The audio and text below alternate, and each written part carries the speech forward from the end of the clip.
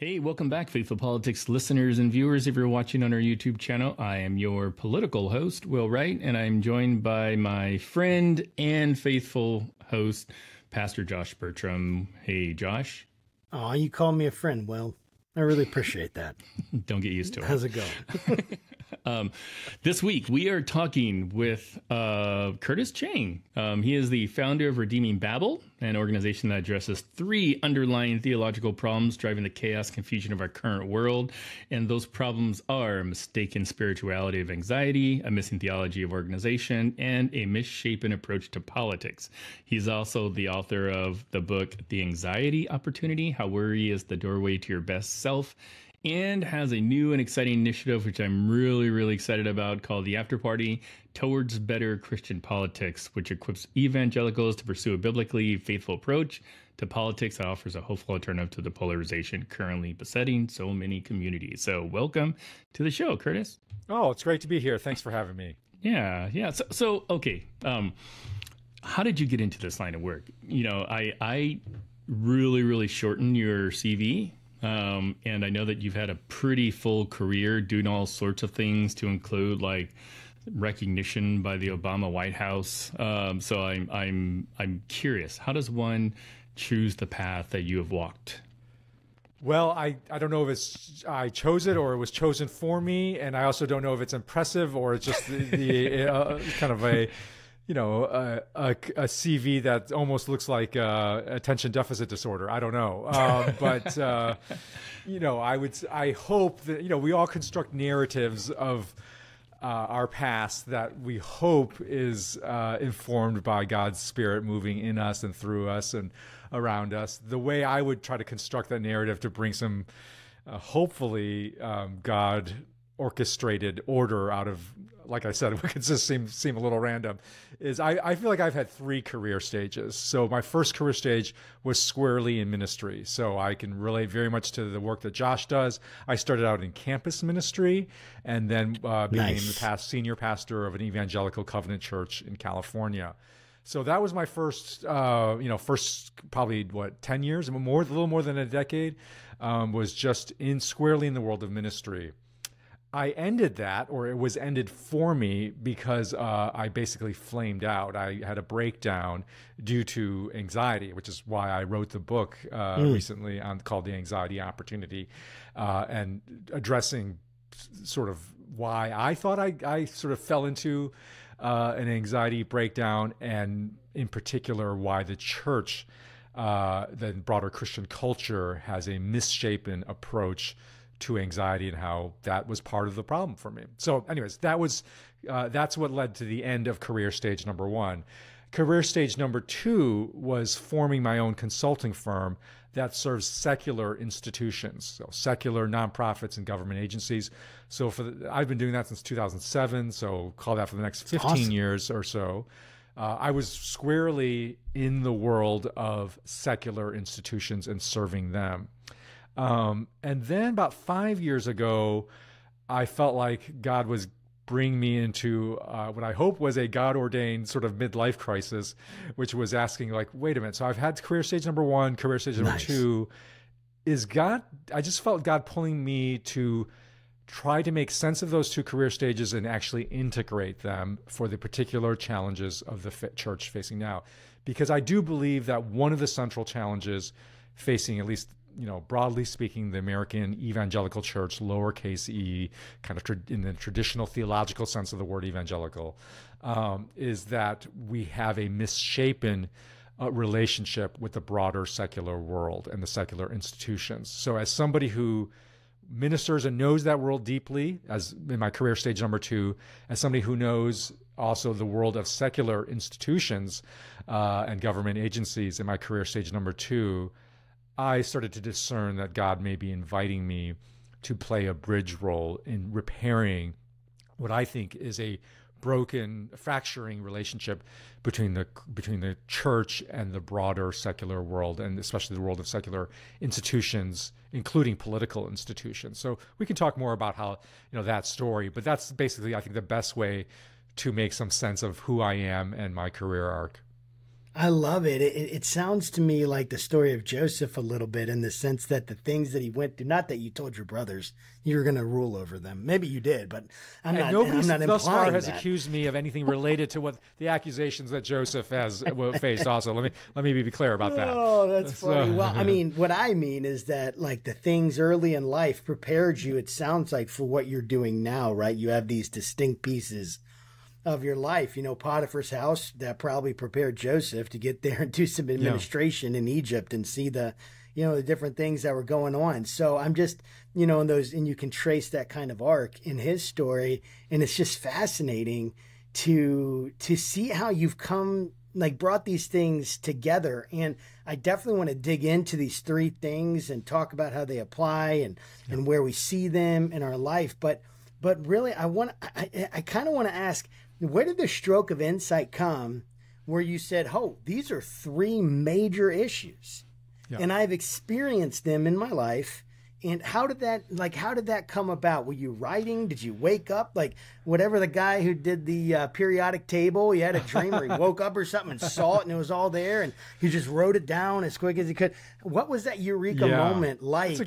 When did you come to it? Yeah, it's a great question, Josh. And I wish I could say, I just went off on a retreat and it all became crystal clear and I sketched it all out. It wasn't like that at all. It was, which is, I think, more normal or more usual to how God reveals his sort of plan for us, is that it comes over time as you, and the pieces start falling into place. And really, actually, in terms of the three pieces, in some ways, the anxiety piece, I think, is most personally relevant to people. Like, it most has touched people. Like, it's a very deep personal issue. If you suffer from anxiety, that it touches on, it's on the deepest parts of one's inner being. And so, absolutely. So I think that topic, touches people in the inner being. Our work on politics obviously touches at a macro level, at a social level, and especially, in 2024 is going to be dominating the public headlines. Interestingly, the level of those three that I care probably the most about, and actually was the original impetus for starting Redeeming Babel and this third career arc, is actually that third level of organizations, or you might say institutions. Because that really was my sort of passion, and it still is in many ways my passion project, is helping Christians think about institutions and including political institutions, but not just political institutions, including how they think about the companies they work for, especially because I think especially Christians don't have a good sense of how to make spiritual sense of the everyday organizations that actually shape their lives. They don't have a spiritual theological lens to do that, and that actually causes problems both at the macro social level, because we end up having a significant distrust of institutions because we don't have a theological story to tell about institutions, so we end up just distrusting them.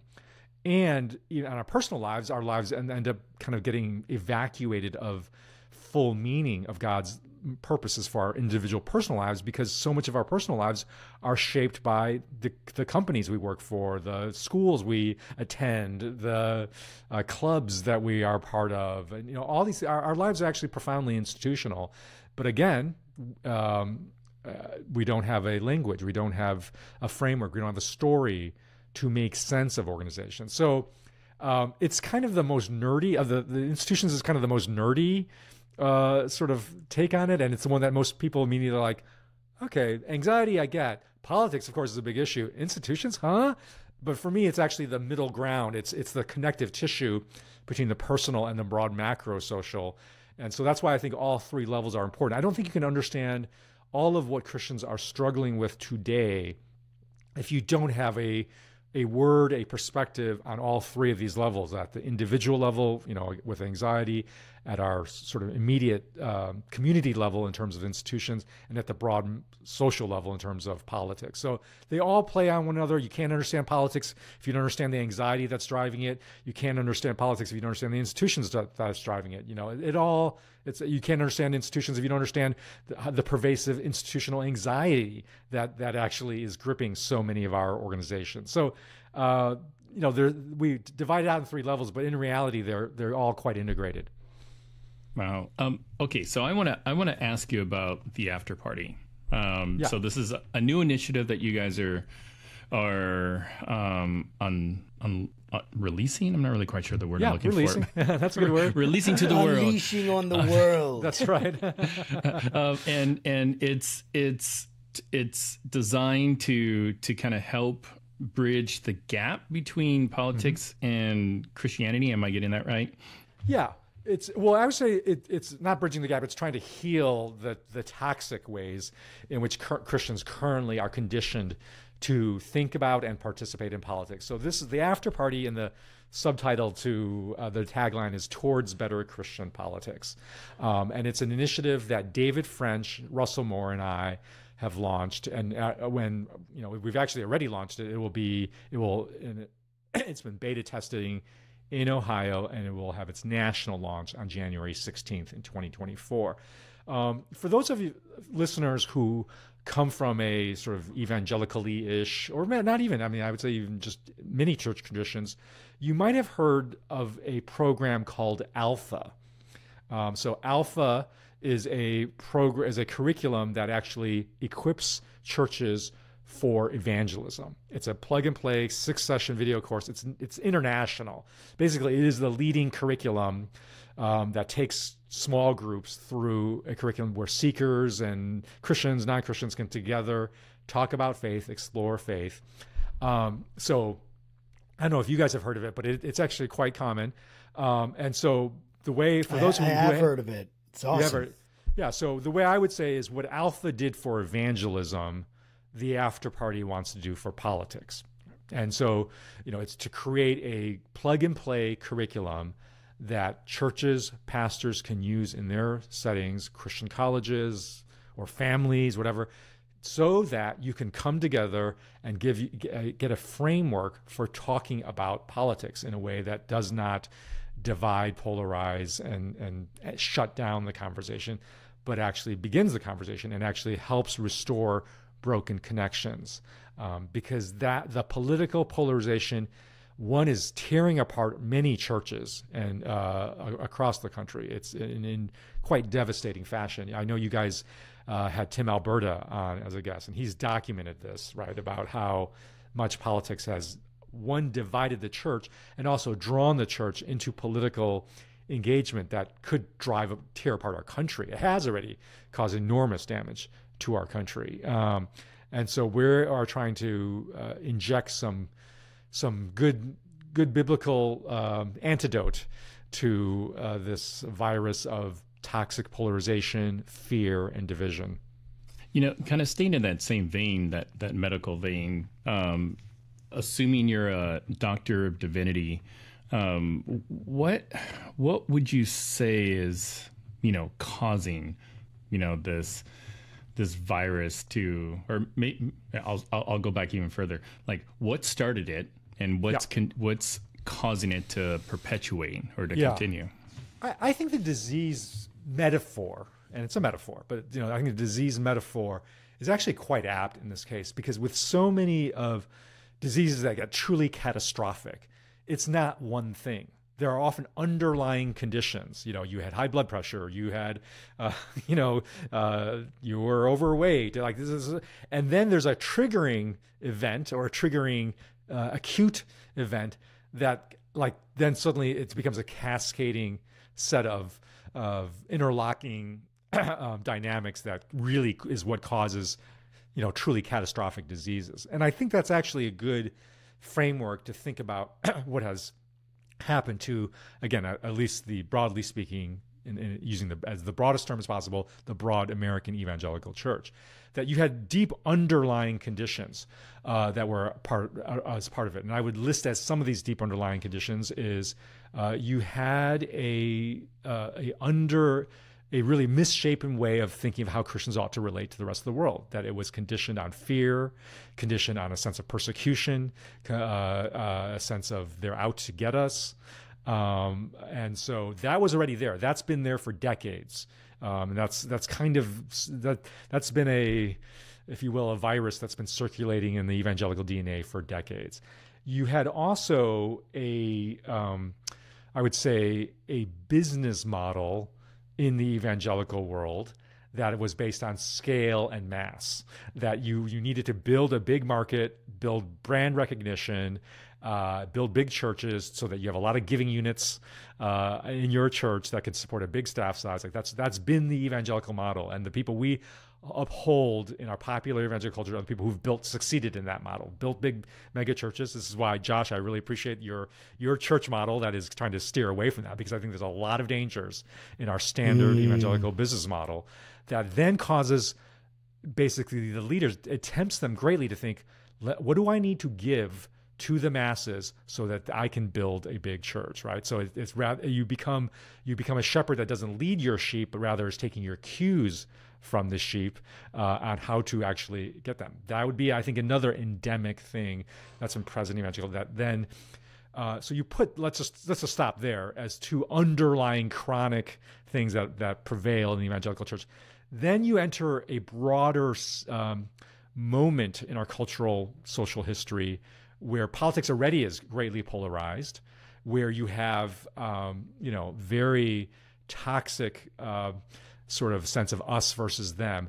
Add the pandemic to that, where the churches perceive the government indeed is coming after them, and with some, not completely unfounded, but some shreds of where that echoes, and then suddenly it becomes a cascading series of events where it's like everything starts fitting together, right? In a negative sense, in a cascading sense, where you have broad polarization that further intensifies the sense of, evangelical distrust of broader society, political institutions, that they are out to get us.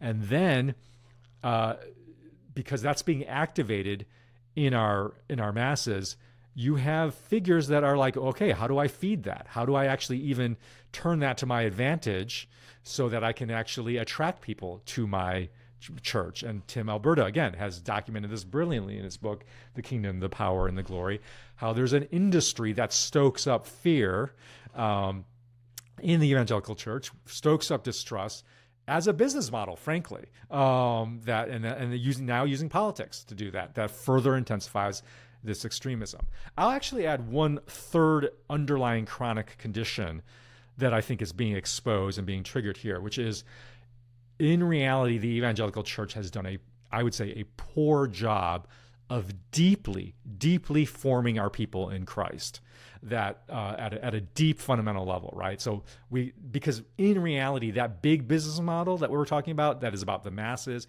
that does not form people. And I'm speaking as somebody who, was a pastor of a church that tried to follow this model. The big church model of the big Sunday splashy event that essentially, David French and I talk about this, is essentially a TED Talk plus Coldplay concert as the method of spiritual formation, right? Talk with great worship experience. That does not actually form our people. It kind of keeps them going and attending, but it doesn't form our people. And actually what forms our people then more deeply is secular media, secular social media, secular news media, and so forth. So what this is all has revealed is that we can, even the pastors that I think a lot of the pastors, I would say the vast majority of the pastors, don't want their churches to go. I mean, there is a minority that are playing the game of the fear mongering, but I think a lot of them don't want to play that. But they haven't formed their people to resist the broader secular forces that are forming them through on left and right of political polarization. And so our people are now getting formed in their politics much more by secular forces than by a true teaching of Jesus and the Bible. And it's revealing the deficiencies that have been there for decades, I would say longer than decades, of lack of spiritual formation. And so that's why you get all of these pastors and churches, even if they're not stoking up the fear, they're playing catch up. They don't know what to do with it. And they're trying to white knuckle their way by not talking about politics, because they know about policy. I'm sorry, not politics. Talk about policy, but not politics. Yeah, or even I would say probably the majority of pastors don't even want to talk about policy. I would say right. They want to stay out of it entirely because they know The Yes. moment they say something on Monday morning, their email boxes are going to be filled with the 10 or 20% that are coming after them, right? On the left and the right. And so I would say the majority of evangelical pastors are white knuckling their way through election seasons, hoping this just doesn't come up. But that's not, again, we're ceding the formation then to secular forces in that way. We're not forming our people. We've given that up, that ground. And so we then become just further tinder that that secular partisan forces will grab at to throw on the fires of division. And so we've got to change that. And that's what the after party is doing. The after party is trying to provide curriculum and a play for the pastors to run that they can run without them having to stand up on Sunday morning, preach a sermon that is just absolutely 100% going to be misinterpreted and misunderstood by at least 20% of the their congregation. And then they're fighting out that fire, and then they vow, I'm never going to preach about politics again. Because the Sunday morning service is the wrong setting in the typical church to deal with this. We're trying to provide a set of curriculum and experiences that I think is a much better suited for the setting that is more conducive to addressing these politics, which is really more in small group, embodied, face-to-face communities. Yeah, that makes a lot of sense. And, we are a pretty small community, and we went through it was through the Colossian Forum, and it was a political Bible study, and it was it was awesome. We really enjoyed it. But even in this small group of people that really cared about each other, people were like, I'm getting tired of talking about political stuff, because I think even the very concepts and topics are draining. Well, and I'm sorry, go ahead. Oh, go ahead. Oh, well, I do have a question, but go ahead, speak on that, comment on that if you want. Well, I think the reason why, one of the reasons why I think it has been draining is because substantively, even I think many of the more healthy approaches to Christian politics have still bought into an underlying approach to talking about Christian politics that I think is the wrong approach, or at least the wrong main approach. And that's what I would distinguish the what of politics from the how of politics. So by the what of politics, I mean a specific ideology, a party, and policy, right? That's the what of what are the substantive positions. And Christian approach to politics has been overwhelmingly defined by the what, right? Like what party is the more Christian party? What are we against? What are we for? What policy are we for, and what policy are we against? What ideology is more Christian than the other? And it immediately puts you in a divided us versus them sort of road, right? Even if you're trying to be not as crazy divisive as on the far right or the far left, the moment you're locked into politics is about the what, you're immediately pitted into an oppositional stance. What Christians have forgotten, have missed, is politics is as much, and I would say actually more. Politics is more about the how. How do you relate to one another? How do you actually resolve things? How do you actually think about things? How do you relate to disputes? It's rather than ideology, it's about the how, the what of ideology versus the how of spiritual values. The what of parties versus the how of relationships. The what of policies versus the how of practices, right? So the how of spiritual values, of relationships, and of practices, that actually can bring people together, because it's the same thing. We're about relationships. We're talking about spiritual values. These are things we can share, not be divided upon. And we forget that politics is as much about the how as it is the what. And this is key, that Jesus was much, much more clear about the how of politics than the what. I mean, look at the Sermon on the Mount. Try to draw from the Sermon on the Mount an immigration policy on immigration. You can't. I mean, you can draw some fuzzy inferential lines that will be contested and is debatable, right? But you try to draw a straight line from Jesus to forgive your enemies, extend mercy, go the extra mile, be committed to truth, humility. Those how virtues, those are crystal clear in the teachings of Jesus. And Jesus was very clear about all this and lived it out in his life. He died for the how of politics, refusing to take up arms against his enemy, right? And forgiving his enemy, even as he was being crucified by his enemy. He staked his life on the how of politics. He did not stake his life on the policy debates of first century Israel, right? He instead, in fact, resolutely refused to get drawn into the zealots versus the tax collectors. In fact, he said, no, I'm going to have both of those in my party, in my Jesus party, Simon and Matthew, right? So Jesus embodied this. You know what? Politics is not going to be about the defining what's of the day. Politics is going to be about a new how that is centered around my very being and my very lordship, right? Over all things, over all peoples. And so what the after party is trying to do is to shift our Christian emphasis and preoccupation on politics from the what to the how. And that's the crucial move. I love that. I think that's so good. And when you were talking, like before this, just previous response, when you're talking just a little while ago, I was thinking about how so many people have been discipled by someone, but it isn't Jesus. So many Christians have been discipled by Dennis Prager. They've been discipled by Ben Shapiro. They've been discipled by I don't know, name any of the other, Matt Walsh, all these guys. Now again, I don't have anything like, my point is not to say that you shouldn't allow yourself to be influenced by those people, but you should think critically about what they say and not just accept it.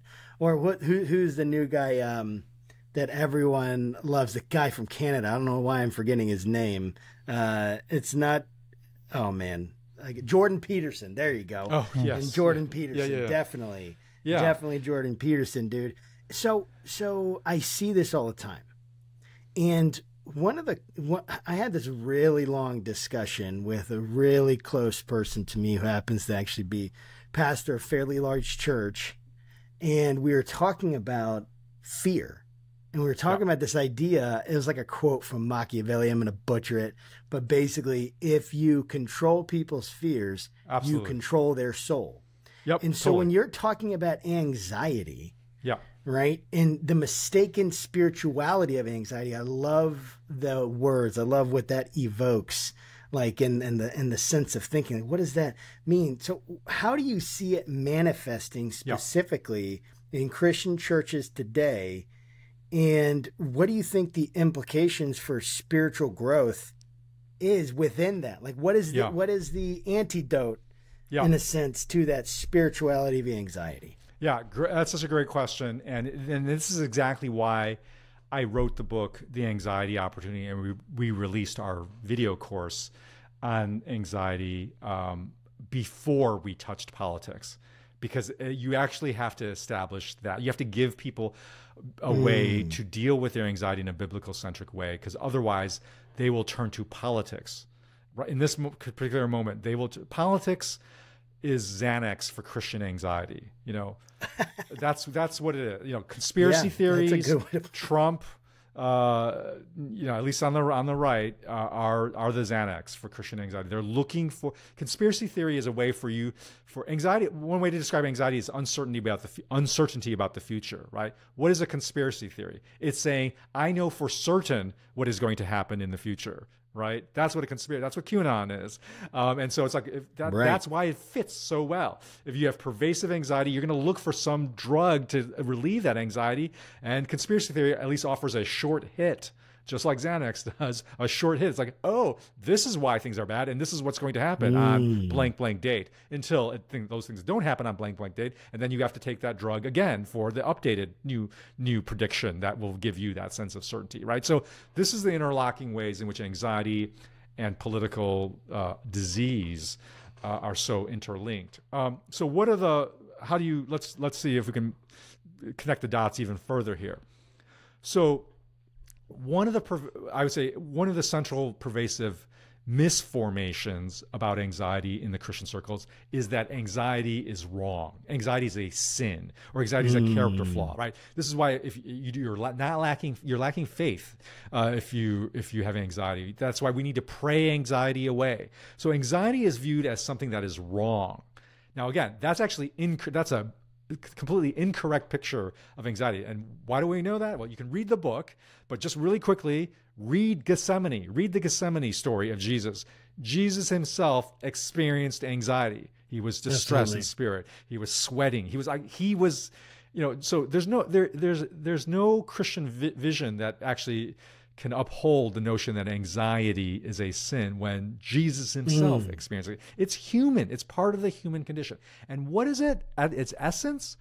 Anxiety is the fear of loss. Like if you think of any anxiety you have, it's because you fear some loss that you fear will happen in the future, right? So if you have health anxiety, it's not about something that's happening right now. It's something that you fear will happen about your body, or that you will lose some function in your body. Or relational anxiety. What will somebody so-and-so think about me in the future, right? It's all about some feared loss we have in the future. So if we say that Christians should not feel anxious, that it's a sin to be anxious, that you should be able to pray away anxiety, really what you are saying is that God should be able to provide for you, or you should be able to acquire some life that is insured against loss. That's what you're saying when you say you can't feel anxiety. You're saying you should be able to not experience loss in the future. Now let's connect the dots to politics. When you ask political theorists, what is the essence of democracy, American democracy? One of the crucial things is what's called loser's consent. That's basically means like, hey, democracy is a way for us to experience loss. That one side is going to lose, right? And they have to consent to it and be okay with it. And that's actually how, go for the next election. And because no one party will have absolute power, you'll always have another chance. Democracy is a way at a broad social level to manage loss, to make loss acceptable, right, for everybody, so that we don't think any election is an existential life or death struggle, right? So now put those pieces together. If Christians have been conditioned to think you cannot possibly experience loss, because if you're feeling anxious, it means it's like there's something must happen to make that fear of loss go away, then you're going to look for a politics that is like all about how do I make my feared loss not happening. So you will then be attracted to false promises, authoritarian leaders that say, elect me and I will ensure that you will never experience any loss and we will defeat all of your opponents. You can't lose, right? Because I'm your victor that will protect you from loss. So that's why Christians are so, especially evangelical, and I would say conservative Christians, where this anxiety as sin, anxiety as something you should pray away is so pervasive, are also the same populations, including, I would say, Pentecostal traditions. I would put this as well, where this, have faith, pray it away, almost prosperity gospel-ish kind of theology is so pervasive. There's a mapping of those church traditions that treat anxiety as something that that should be put away from life, to politics that also cannot tolerate loss. That if you lose an election, we'll storm the Capitol. I mean, I'm being rhetorically sort of provocative here, I know, but that's the line you draw, right, between the fact that we can't tolerate loss in our personal lives, right? So we can't tolerate loss in our political lives. I'm going to go back to the what and how, but before I do that, I want to kind of just give you some context, because I came to the faith much later in life. 2008, I gave my life to Christ at the altar, the wedding altar, because my wife is a believer, her dad's a pastor.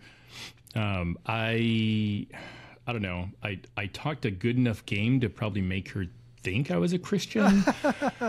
And she said yes, and we've been married since 2008. But before that, I was born and raised in Southern California. Grew up there.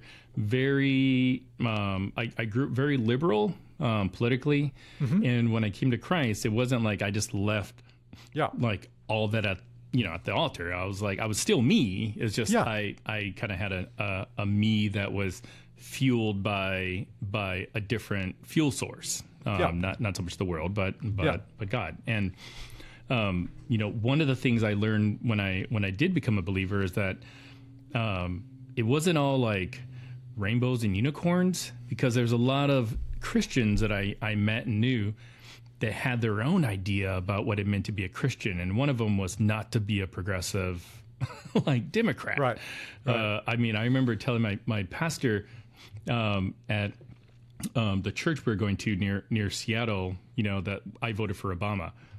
And I had a talking to about that. Like, you voted for Obama, he believes in killing babies and, gay, same-sex marriage and blah, blah, blah, blah, and I'm just like, no, like, I don't feel like that just wasn't where I was at politically, morally, whatever. So like, how do you have conversations with people when they, especially other believers, when they already kind of view you as not really quite Christian, like you're almost there, but you just have to, vote Republican once in an election, and then you can kind of get a little bit closer to being where we are. Like, how do you have conversations with people like that?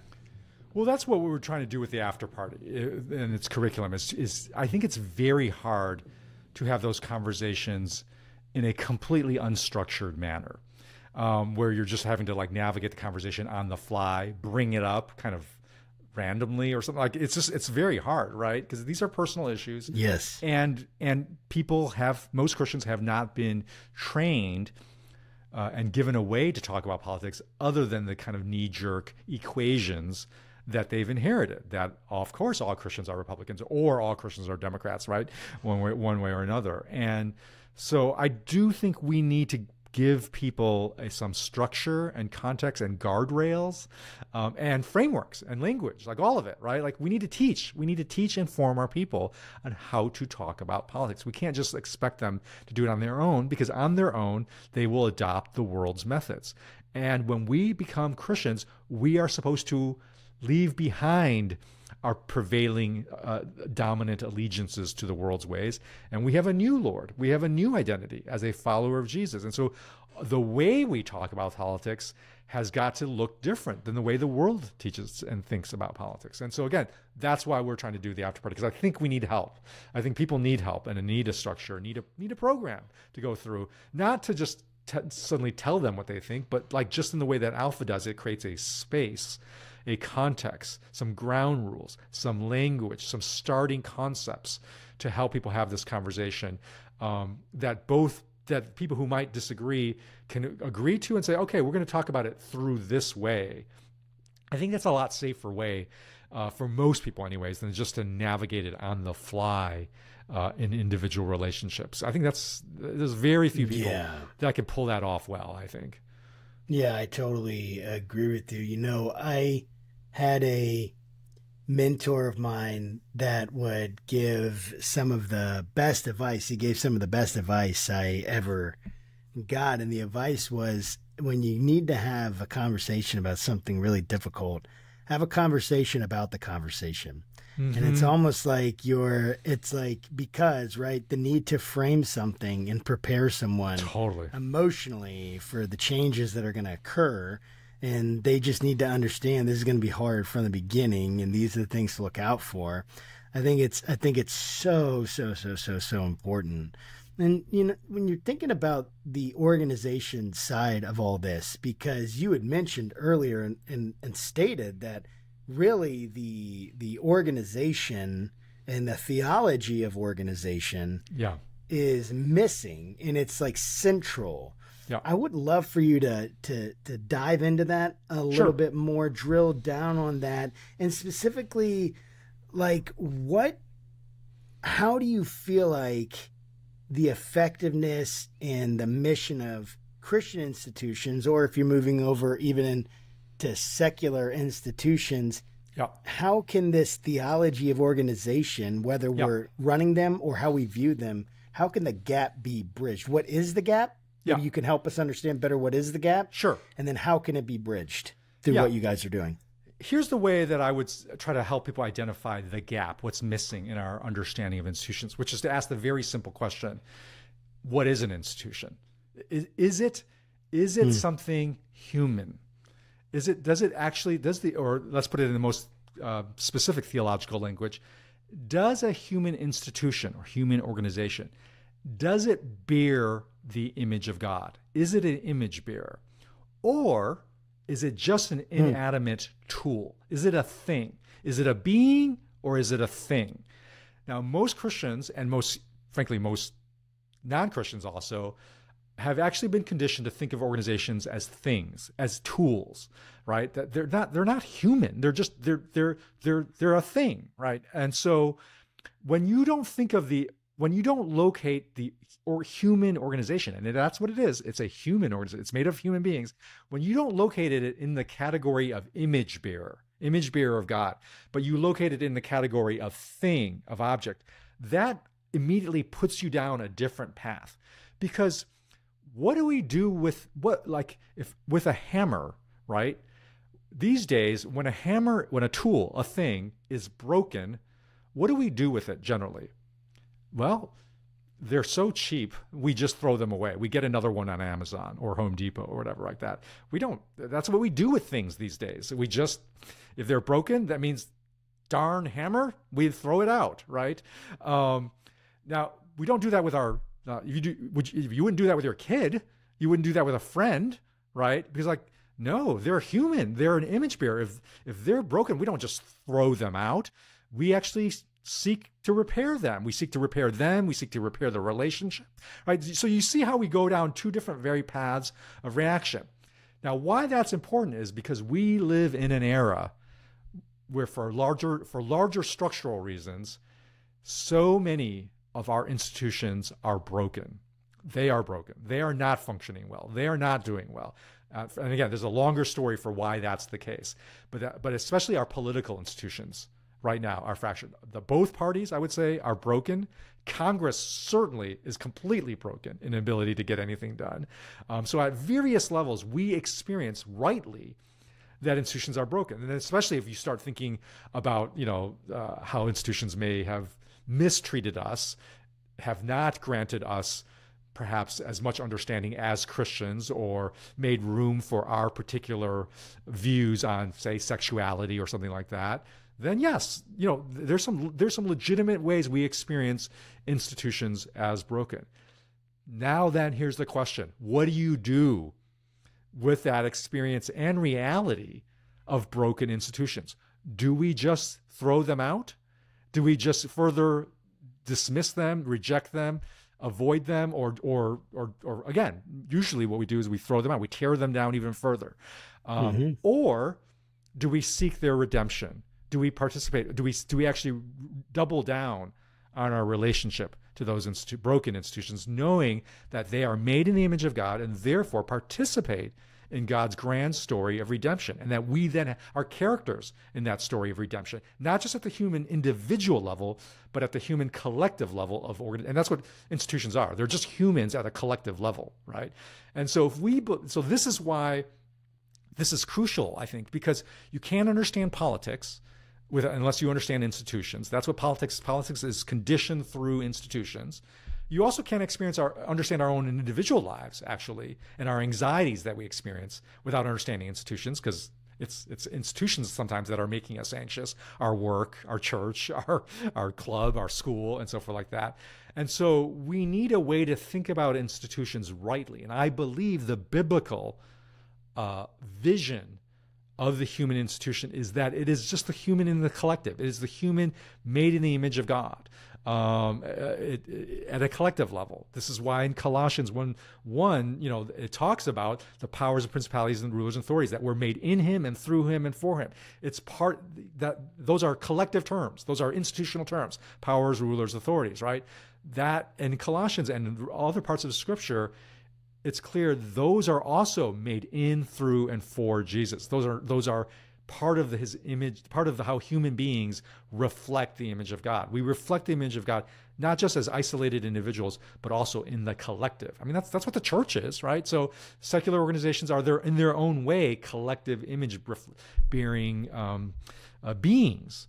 And if we then start thinking about our broken institutions, including our broken political institutions, as actually fragile, fallen image bearers, right? Fragile, fallen image bearers, then our posture toward them is different. It's not condemnation, not suspicion, not rejection, not further tearing down. It's actually, oh, these are beings that are in need of redemption, and perhaps God has assigned me a role in that redemptive story for that particular organization. It just changes our whole posture and all of the actions that follow from that. So that's why that this middle ground of giving Christians a theology of institutions, I think, is a critical missing piece. Wow. So I want to give you like two examples. So in one example, you've got President Biden, Catholic, news reporters catch him like going to church every Sunday or whatnot. And then you've got like the newly elected House Speaker, Mike Johnson, who is a Christian and, uses terms like, God gave me a vision that I'm supposed to be like Moses, part the Red Sea, all this other kind of stuff. And I'd love to kind of get your thoughts about the role of politicians using or us understanding their relationship to God and whether or not you think that's a good thing or a bad thing. Because I'll tell you, just for me, I mean, like my own sort of human spirit is like, okay, that's the right way, that's the wrong way to sort of like, declare your faith. And that's not necessarily right. I mean, I understand sort of the fallacy behind that, but I look at somebody like Mike Johnson and it could just be party affiliation. I'm like, wow, like he should not be doing this kind of in the name of Jesus, because it just gives a bad taste to, everything. Like if you are a non-believer, you're not going to come to Christ because of something Mike Johnson said, did, or whatever. But there's a good chance you will do your best to kind of just do an about face and go the other way as fast as you can. But then you look at like President Biden and you're like, he'll use scripture every once in a while in a speech, but it does seem for him that it's a very private, personal sort of relationship he has with religion. So I'd love to just kind of hear your thoughts about how politicians use sort of their faith in the public sphere. I think the biggest danger is when politicians recruit Jesus to support a partisan identity and loyalty versus submitting our politics to Jesus, right? So that's the key question to ask, because if Jesus is truly Lord, then Jesus is going to way transcend our lowercase loyalties and allegiances to specific human parties, which are by definition broken and fallen. Like we've just talked about that, right? Like once you locate the Democratic Party and the Republican Party as image bearers that are fallen image, then you also not only, so it's like, because if you don't have a proper theology of institutions, like with the particular parties, you will either throw them out as broken things and dismiss them, or you will way over elevate them as your savior. Like you go one of two directions. You either expect too little or give them too little meaning, or you give them way too much meaning and way too much authority. You either make them an idol or you make them a thing you throw out into the refuse heap. And often, by the way, they're the same. They become the same, because what happens is if you elevate a institution to godlike authority, like to the authority that defines who you are, they eventually let you down. They will not be able to come through. Idols will not deliver on their promises, and then you throw them out, right? And then what happens oftentimes is then like, oh, that idol, that party didn't fall through. I'm going to go switch in the other direction and find a new idol, right? Versus realizing, wait a minute, these are just human constructs made in the image of God, but not God himself. That's an image of God is something that points to God, but is not God. When you make the mistake of an image bearer, making that image bearer a God, that's called idolatry, right? When we make image image is God himself. And so any political move that doesn't recognize our parties are at best fallen, broken image bearers, just like any individual is fallen and broken.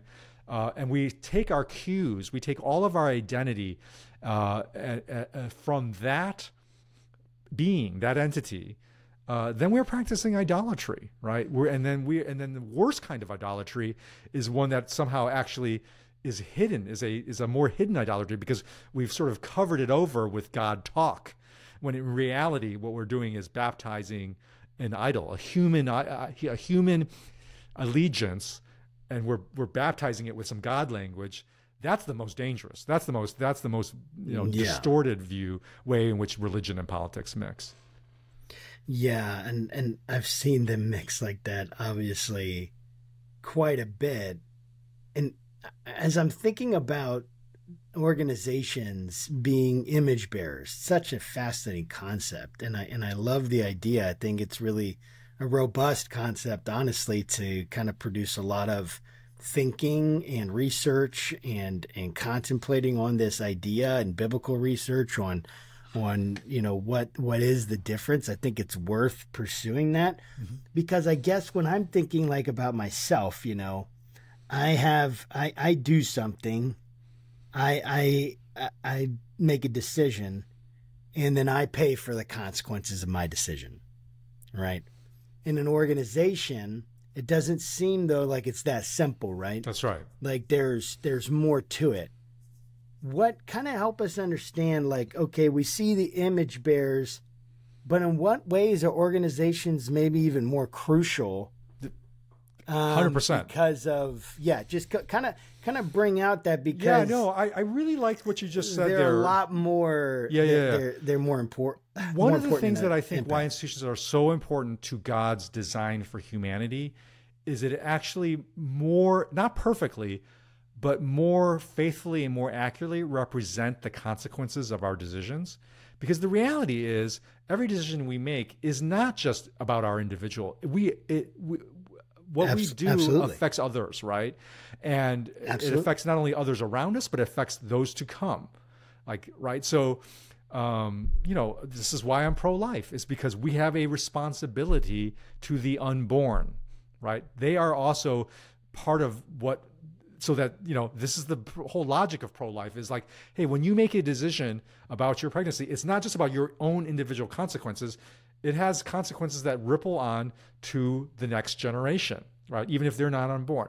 Well, in the same way, I would say, like climate change. Why am I pro-life and really take climate change seriously?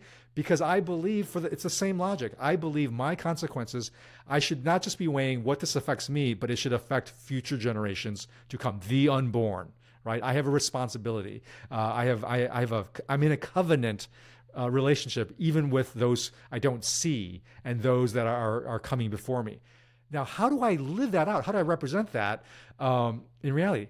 That's where organizations and institutions, especially institutions, I would say this is where the theology of institutions are crucial. And I would say what an institution is an organization that lasts beyond one generation.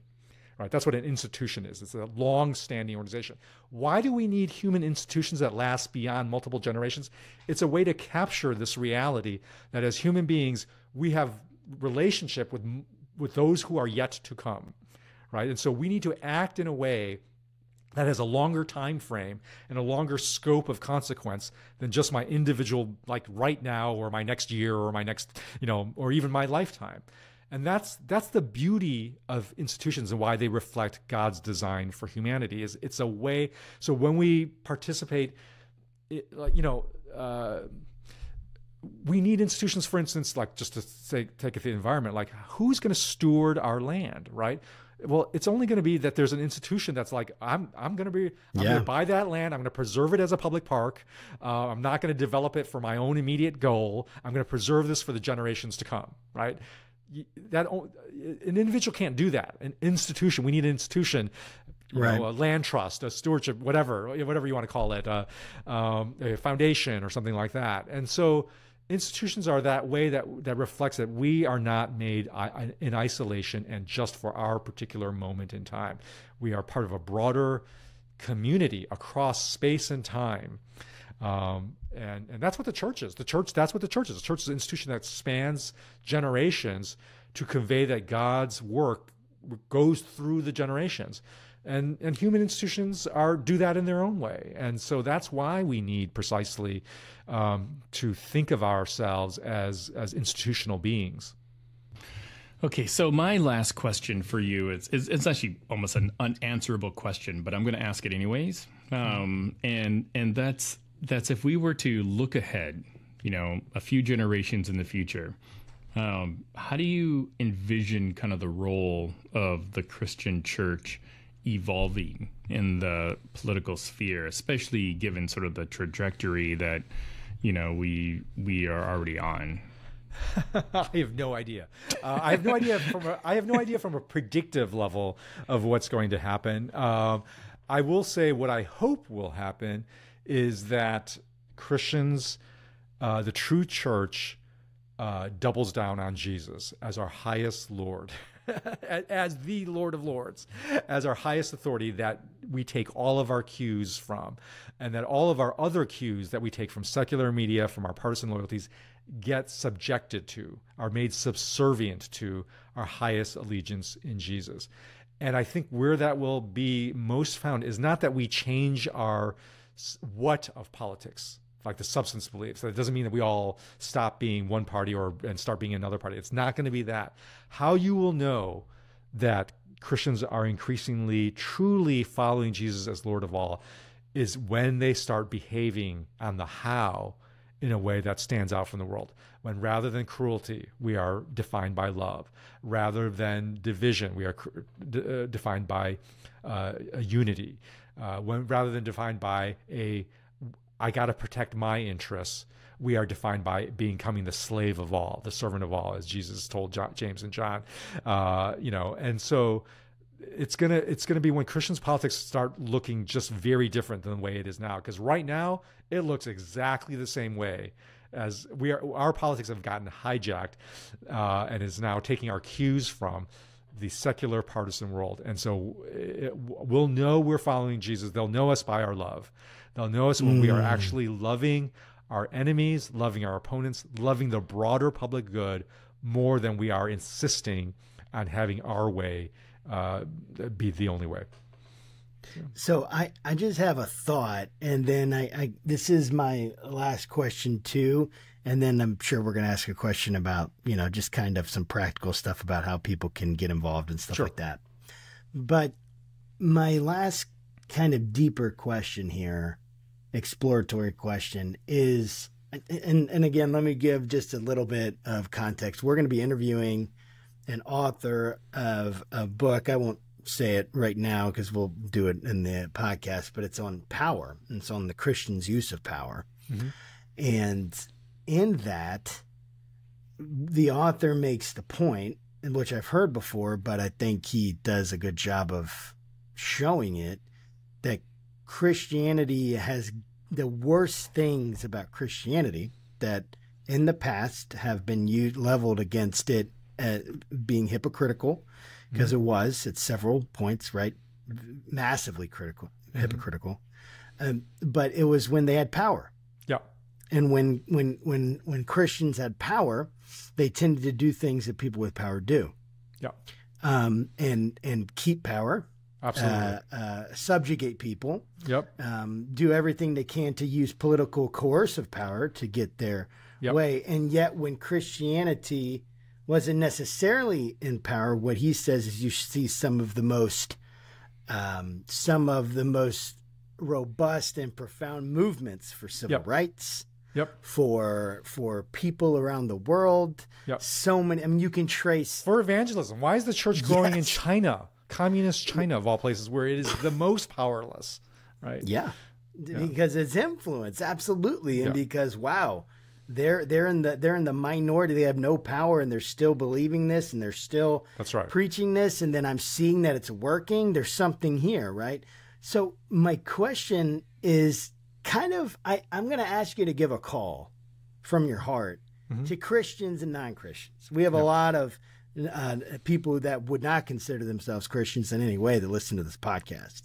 And we have a lot of people that are very, very deeply evangelical Christian. They probably, you could tell, like some of the episodes, I'm sure only evangelicals listen to, and then some of the other ones, like a bunch of the other people listen to, just depending on what the topic is. But give a call from your heart, even from your experience in the, like working with secular institutions, leading Christian institutions, and leading secular institutions.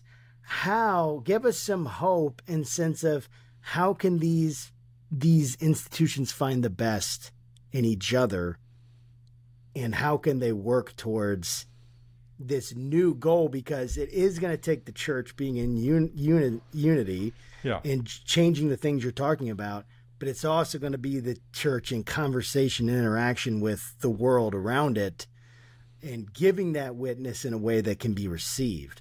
So what are your thoughts on that, and kind of just give an appeal from your heart? I'm not going to give an appeal. I'm not going to give an appeal. I'm going to give a prayer, and it's going to be the Lord's Prayer. And I'm just going to remind us, how it ends. Thine is the kingdom, the power, and the glory. Thine, or yours is, not mine, not ours, yours, thine. And we're talking about the Father in heaven. Jesus is redirecting us. Do not seek your own kingdom. Do not seek your own power. Do not seek your own glory. Discipline yourself through daily prayer, the Lord's Prayer. Thine is the kingdom. Yours, Father. Yours, Father God, is the kingdom, the power, and the glory. And that's what we need. We need to pray above all else. We need to pray for ourselves and to pray for our institutions, that our institutions would reflect as best as they can. And this secular organizations will do it one way, Christian organizations and churches will do it another way, with more explicitly, but all organizations and all people ensconced in organizations, and all people, period, whether they are we're all in some organization, but all people, we can pray this prayer. And if we can truly pray this prayer, that we submit all of the earthly kingdoms, all of the earthly grasping for power, all of the earthly glories, to God's kingdom power, truly, not grabbing God's name and baptizing our own partisan or organizational kingdoms and powers and glories, but truly submit what we can wield and say, God, this is yours. This is truly yours. You are the highest allegiance. You reshape me and how I think about the world and how I think about my organization, and how I think about politics.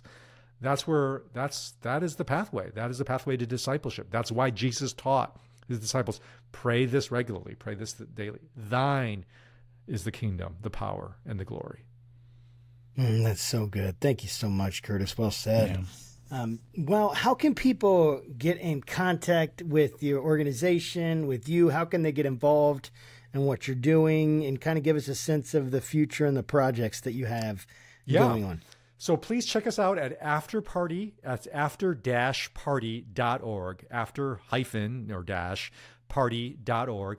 And you can learn more about how to get involved. The most immediate way you can get involved is think about starting if you're a member of a small group or you're a leader of a small group, we can fill, if nothing else, we can fill 6 weeks of your programming need. And nice. hopefully do a lot better than that. But it's a plug and play curriculum that is designed to do all of what we just talked about, right? To help create a context, a formula, a framework for Christians to get their politics reformed in submission to Jesus, not on the what, but on the how.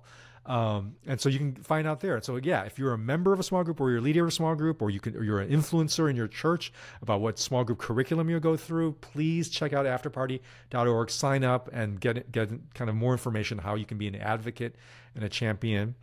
You can take the course yourself if you want to check it out yourself as an individual before you advocate for it. You can do that.